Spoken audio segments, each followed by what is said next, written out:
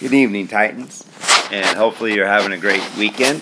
And we're going to talk about lesson 3.2 today, and titled Linear Functions. So the essential question is, how can you determine whether a function is linear or non-linear? So if you just think about it, linear, a straight line. Non-linear, okay, so pretty simple.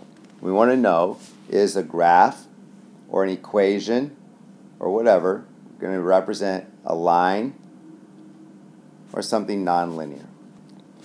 Here is a slide of definitions. I'd like you to put these definitions in your notes. I'll talk about a couple of these, but a few of these we'll talk about later in the video. So, first of all, a linear equation in two variables.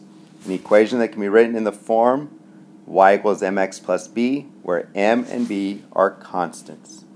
So again, that's going to be very important. This form is how we're going to write our linear equations.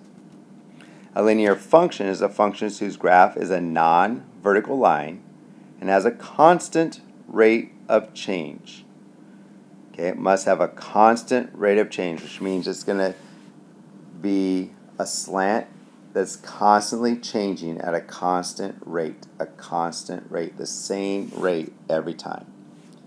Nonlinear does not have a constant rate of change. So something nonlinear is something like this. This does not have a constant rate of change. Okay? A solution to a linear equation in two variables is an ordered pair that makes the equation true. And then discrete, you can write this down now, and a continuous domain, you can write those definitions down, but we'll talk about them later in the video. First of all, if we look at this graph, which one's linear, nonlinear? Well, that would be nonlinear. And this graph, because it has a constant rate of change and it's a straight line, that would represent a linear graph or a linear function. Here, if we look at the x's, it increases by 3, increases by 3, and increases by 3.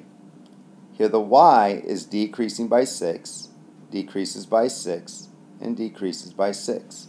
So as the x values were increasing by 3, the y values are decreasing by 6. This would be a constant rate of change, which would make this linear. In the next one, the x's are increasing by 2, increasing by 2, and increasing by 2.